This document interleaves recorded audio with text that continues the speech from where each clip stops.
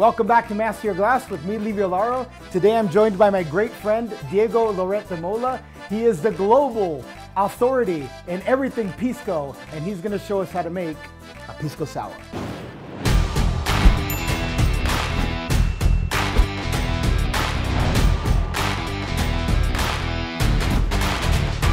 You have a wonderful brand that you brought to this country called BarSol Pisco, and you're going to show us how to make this very, very amazing cocktail, which I believe deserves to have a lot more popularity, called the Pisco Sour. And Paquito, show us what you got. Oh, it's a pleasure. Thank you. You know, the Pisco Sour is a very old cocktail. Maybe not the oldest cocktail made with Pisco, but certainly the flagship of Peru. Wow. It's very symbolic, and for us Peruvians, it's as hot as our own history. Really? It's a very traditional cocktail. So before we start, we always want to choose the glass. Normally, it's been done in a rocks glass. But as we've been in this cocktail revolution and we're trying to make cocktails a little more sexy and beautiful, I like to propose to make the cocktail today in a cocktail glass. Okay.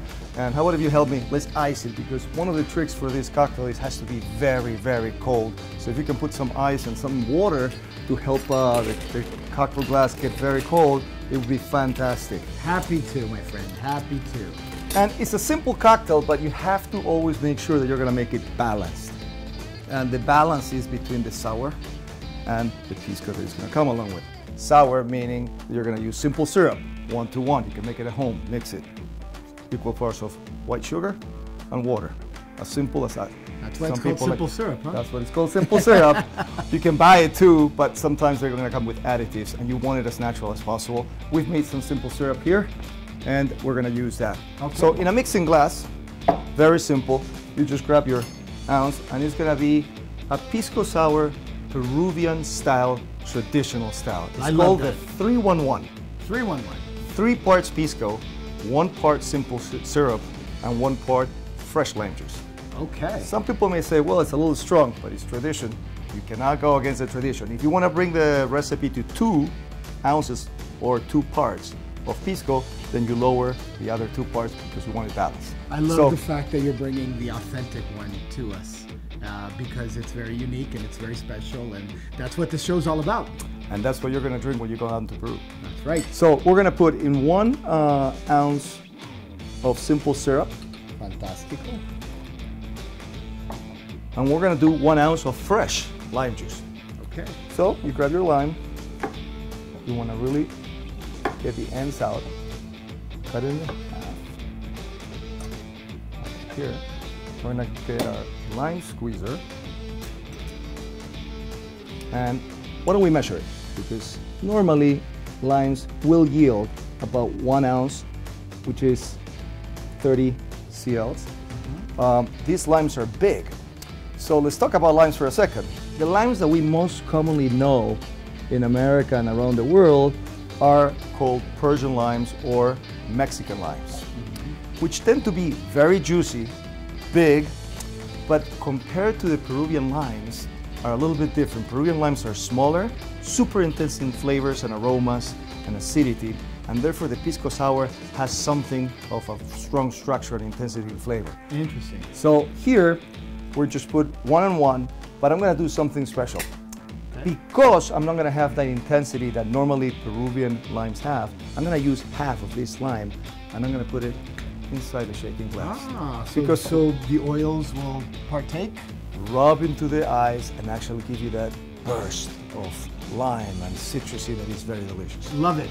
Now that we put the cheap products, which is the simple syrup and the lime, we're going to use Pisco. Now, Pisco has always been known Pisco for Pisco Sour, but Pisco does a lot more than a Pisco Sour because we have many varieties of grapes that make Pisco. So we have different flavors that are imparted in the different types of Pisco. We're going to use Quebranta. Quebranta is a dark grape, very rich in sugar. It yields great wine with high alcohols that then we transform it into the brandy that is going to make the Pisco. And here we're going to use now 3 parts. 3 parts means 3 ounces or 90 mLs.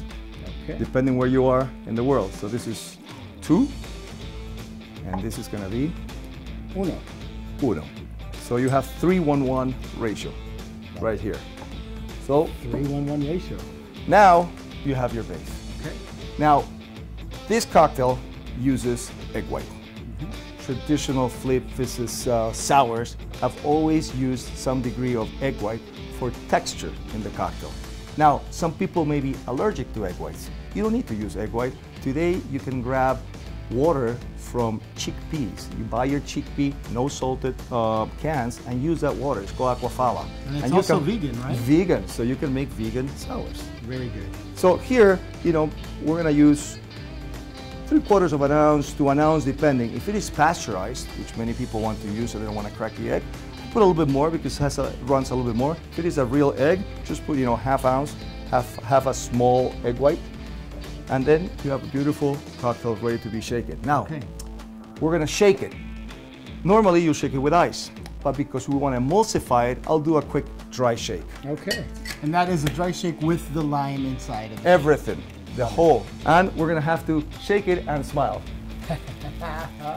So what we're trying to do here is trying to emulsify the egg white so we can get a nice froth. Once we're done with that, we're gonna just open it, and now you have a nice froth. And we're gonna add the ice. You don't need to add a lot of ice, but you want to make sure the amount of ice that is there is going to be enough to make it very, very cold. Okay. And now, nice little white shake. Shaking up Pisco Sours. I can see the dilution going on. It's getting cold. Nice and cold. Now we dump the ice of that very cold glass. And there you have it. And look at this beautiful, beautiful cocktail. Oh yeah. Give it a little move so we can release a little bit of that. Oh, fantastic. Love that foam on top, nice and frothy. God bless the egg white. And last but not least is the garnish. You don't need to put a lot of it, but it's enough. It's an aromatic garnish. We traditionally, since the early 1920s, 1930s, was Angostura bitters. If you have a bitters bottle, you put it in there, and traditionally you can put 1 dash or 1 drop, but we're gonna make it beautiful. And we're gonna put a few more. That is beautiful. And then, if you have a little tool like a toothpick, you just go and do like this. Ah, nice. I make a beautiful, beautiful Pisco Sour, Peruvian style. You gonna try it? Oh, you bet you I will. Cheers to the Pisco Sour. Man. Oh. You know, the amazing aroma from the Angostura bitters right in your nose come right in. Really frothy, nice, velvety texture. The lime, I love the addition of the lime oils coming from putting the peel inside the glass.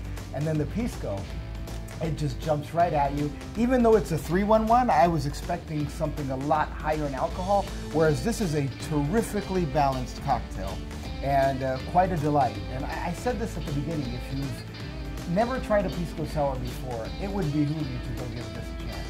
It is quite a spectacular drink.